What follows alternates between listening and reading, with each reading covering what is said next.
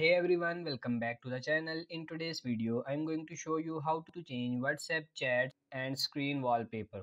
So for this, first of all, open the WhatsApp application on your mobile. Now tap on these three dots in the upper right corner and click on this settings. In settings, you can see this fourth option chats. Just tap on this chats. Now you can see the first option wallpaper. If you tap on it, you will see this kind of interface. If you tap on this change, now you can see you can select any wallpaper from here, or you can select your photos from your gallery as well, like this. So in my case, let's say I want to select this one. I will tap on it and then tap on this set wallpaper, and now my wallpaper has been changed. If I go to my chat, you can see my wallpaper has been changed. So that's it for this video. That's how you can change chat screen wallpaper on WhatsApp. I hope this video was helpful. If it is, like this video and subscribe to the channel. Thank you.